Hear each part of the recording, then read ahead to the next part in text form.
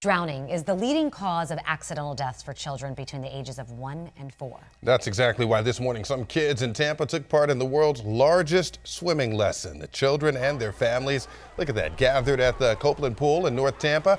The American Academy of Pediatrics says formal lessons like this right here can reduce the risk of drowning for those kids by 88%. It's my hope that the kids take away this as being a memory that will change lives for generations, that once they learn how to swim, innately they'll start teaching or one day teach their children how to swim and encourage their family members, their parents or grandparents how to swim as well. It is so necessary. The 15th annual world's largest swimming lesson is happening in pools around the world throughout the day.